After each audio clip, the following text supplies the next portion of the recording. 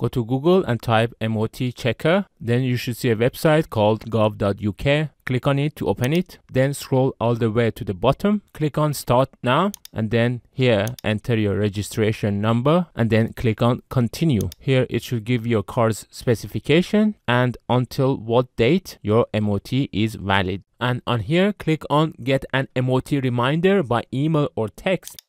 Click on start now and then select set up a new MOT reminder. Click on continue, enter your registration number and then click on continue. You could choose to get a reminder, email or text and then continue. Enter your email ID that you want to get the reminder on and then continue. Here is the summary of your vehicle. Make sure it's correct and then scroll all the way to the bottom and then click on continue. And finally, this website would send you an email.